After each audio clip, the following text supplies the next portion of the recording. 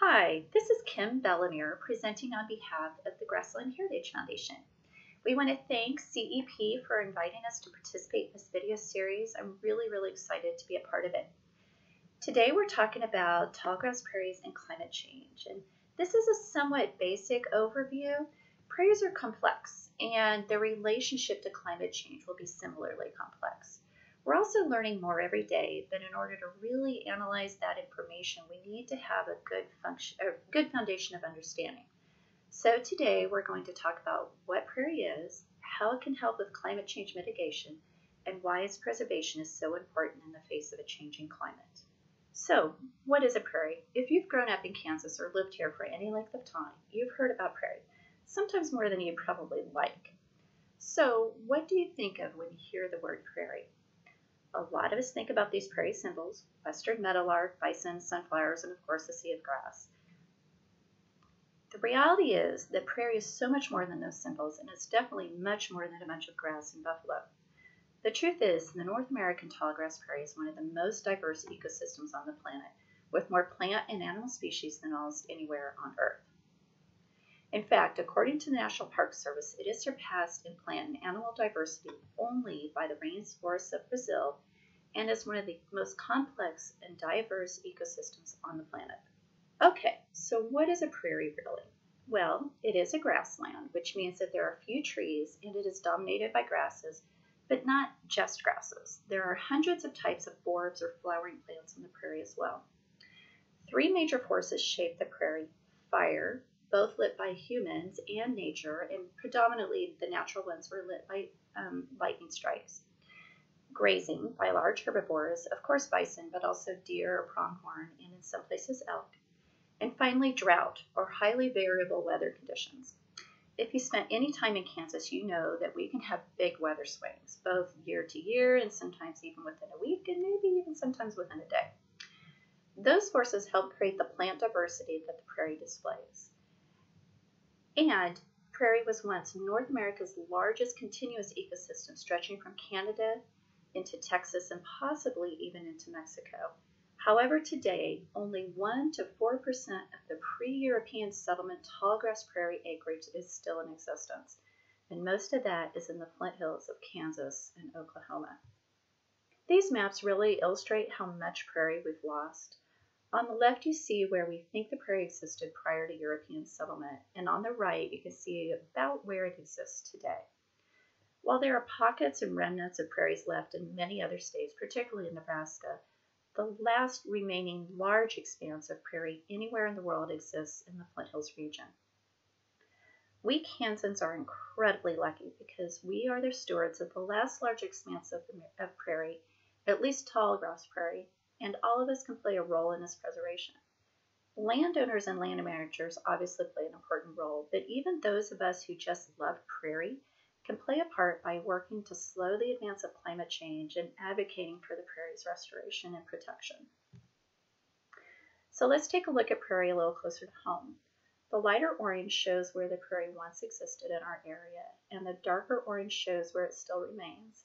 As you can see, with the exception of some smaller remnants scattered throughout the region, the largest expanse of prairie still in existence is in Kansas. Okay, well, so what? Why does that matter, and why do we need prairie anyway? There are many reasons to preserve prairie, but let's take a look at the three big ones. First, prairies protect water quality and quantity.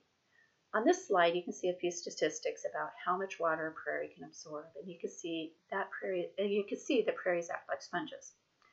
About a third of the prairie's roots, or the roots of a prairie's plants, die every year, and as they decompose, they aerate the soil, providing spaces for water to infiltrate, and they add humus as they decompose, which also aids in holding water. And of course, hundreds or thousands of years of plants growing and dying means that the soil builds up a great amount of humus and fertility, which is related to our next slide, and that is our second point. Prairies have great soil quality. As I said, hundreds or even thousands of years of plant turnover has led to the building of a rich, fertile soil. That's the reason the prairie has largely disappeared, to be perfectly honest. That rich, high-quality soil is great for growing crops, and most of the tallgrass prairie was tilled for agriculture or developed for other purposes. The Flint Hills region was spared simply because it was too rocky to till, and it was a great place for grazing livestock. Now, this is probably one of the most important reasons to preserve prairie. Pollinators and other wildlife need prairie plants found in prairies, or need the native plants found in prairies. And the reason is very simple, but it's easy to overlook. Most native insects must eat the plants with which they co-evolved. Now, they cannot consume or they cannot eat the plants from other areas simply because they cannot digest the chemical compounds found in those plants. And that isn't true of all insects, but it's certainly true of many or most of them. Now, if you're a gardener like me, you might think, oh, that's great. I don't want insects to eat my plants. But the truth is, almost everything else depends on those insects, or at least many, many things do. For example, 96% of North American birds feed insects to their newly hatched chicks. And that includes things we don't think of as insect eaters, like raptors and hummingbirds and a lot of seed eaters. For example, the black-capped chickadee, in the 2 weeks from when its clutch of eggs hatch to when those chicks fledge 2 weeks later, they will consume at least 5,000 caterpillars. Now, if we don't have native plants in the ecosystem for those caterpillars to eat, then we will have fewer insects for birds to eat. And it isn't just our birds. Pollinators, too, need those native plants. For example, pollinators, mostly bees, are responsible for about 30% of the food we eat, meaning they pollinate that food, and that includes things like tomatoes and peppers and blueberries. Now, they can't only eat the things we eat, and they have to eat things other than the things we care about. So by providing native plants in our landscape, we're giving them other food sources. Now, we need pollinators and our native insects because everything else depends on them, and the insects depend on the plants. And we aren't the only ones that care about this too. Other animals like amphibians, reptiles, spiders, and even large animals like foxes and coyotes, they eat insects as well. So in addition to food, native plants also provide shelter, building material, and places for our native insects and our native animals to live. Okay, so we want to preserve prairies because they have some great attributes like flood control and places for wildlife to live. But what does that actually have to do with climate change? Well, research by the Nature Conservancy and other institutions has demonstrated that nature-based solutions can provide up to 37% of the emissions reductions needed by 2030 to keep global temperature increases under 2 degrees Celsius. That's 30% more than some previous studies have estimated. That means that various natural solutions, grassland restoration and preservation among them, can help reduce atmospheric carbon levels if properly applied. Reforestation is possibly, from looking at the TNC study, the best, or it sequesters the highest amount of carbon, but the avoidance of grassland conversion and the restoration of grasslands can also play a really important part, along with other natural solutions like various agricultural practices, including the use of cover crops and better management of cropland nutrients, and even the use of biochar. So how does carbon sequestration occur in soils? Well, plants take in carbon dioxide for photosynthesis. Through that photosynthetic process, some carbon is converted to food for the plants, or in the majority of it most likely. And then what isn't used for plant processes can be extruded through the root system, where it interacts with the soil fauna and microbes to be fixed in the soil. Additionally, as a plant dies, some carbon is returned to the soil through decomposition. And if you're a gardener, you already understand this process. Many of us garden with compost because we want to increase the nutrient level in our soils. Part of that compost is carbon that has come from decomposing plant material. So the key takeaway is that the preservation of native prairie and, where appropriate, the reconstruction of prairie can result in the sequestration of an awful lot of carbon. In native prairies, if they're well managed, native prairies can maintain a balance between soil and atmospheric carbon levels. Restored prairie has the potential to increase the amount of carbon in the soil until it reaches a steady state, and it is a potential and maybe very effective tool in mitigating climate change.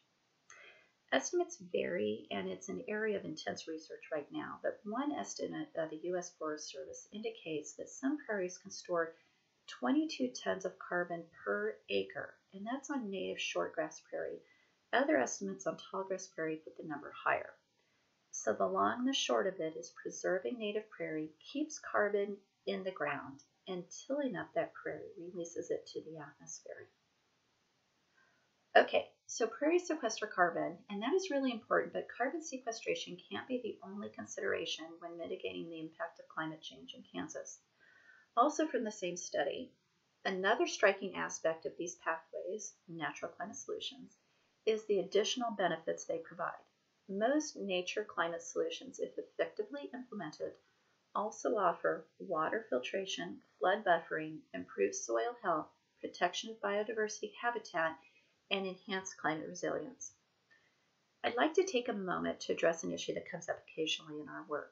The Nature Conservancy study notes that reforestation may result in more sequestration than grassland reconstruction, and that's a little simplistic, but that aside. So many people think we should just start planting trees here, but Kansas isn't a forest ecosystem. The vast majority of Kansas historically was prairie, both short grass prairie out west, mixed grass kind of in the middle, and tall grass in the east. If we just plant trees here in an effort to sequester carbon, we'll lose the other benefits that prairie provide, including wildlife habitat and plant diversity. And all of those ecosystem services that prairies already provide are going to continue to be important as the climate changes. We already know that native insects rely on the native plants found in prairies, and other wildlife and we humans rely on those insects. Tallgrass prairie in the Great Plains region is already highly fragmented. Information from the National Climate Assessment indicates that that fragmentation may increase, which will hinder the movement of animals throughout the region. At the same time, many animal and plant species will need to move to higher elevations or more northern locations in order to survive. Climate change is also happening faster than most species can move, unfortunately. Research indicates, or recent studies have also shown, that those that can move more quickly have a better chance of survival. The preservation of tallgrass prairie, reconstruction of prairies, and even putting native plants in gardens will provide food and shelter for migrating species as well as those that are unable to move. The key thing to remember is diversity is resilience. Ensuring the preservation of a diverse ecosystem will help us all, plants and animals and humans, to be more resilient. Flood control will become even more important in a changing climate as well. Information from the National Climate Assessment indicates extreme rainfall events and flooding have already increased during the last century, and these trends are expected to continue, causing erosion, declining water quality, and negative impacts on transportation, ag, human health, and infrastructure. And we're already seeing that flooding today. We've already talked about how prairies and native plants can help with water quality and flood control. One important tool to have in our adaptation toolbox is to preserve prairies and the natives that we have, and to plant more natives where we can. And the flood control benefits don't just apply to prairies either. Restoring riparian buffers and taking steps in farm and urban settings to increase native plants will help as well. So what will happen if climate change continues? Will it impact the prairie? As we've talked about, the prairie ecosystem is complex, and climate change's impact on it and its response to climate change will be similarly complex. While I've outlined a lot of info in a short time, note that there's a lot we don't know. But luckily, research is really ramping up, and we're learning more all the time. I think it's also ironic that while the prairie can help us adapt to and mitigate the impact of climate change has the potential to dramatically impact the prairie as well. Again, it's a pretty complex issue. That said, here are a few of the potentially many impacts we'll see. Of course, we've talked about species migration. In reality, it's already happening. Some information indicates that some species must move by the end of the century to a higher altitude or a northern territory in order to simply survive.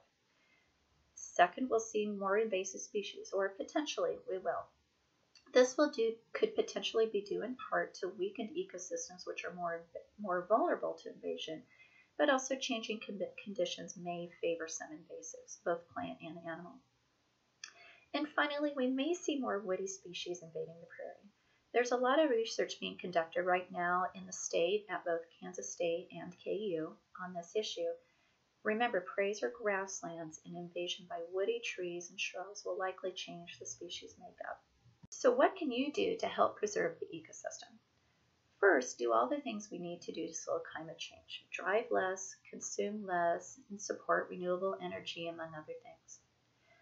But beyond that, number one, educate yourself and others. Visit a prairie, go on a prairie walk, see one up close. We tend to only want to preserve the things we understand and feel a connection to. So get out there and see the prairie's beauty up close for yourself. Next, plant natives. And you don't have to have 100 acres to make an impact for wildlife. Plant natives in your backyard, at work, anywhere you can. Wildlife will thank you.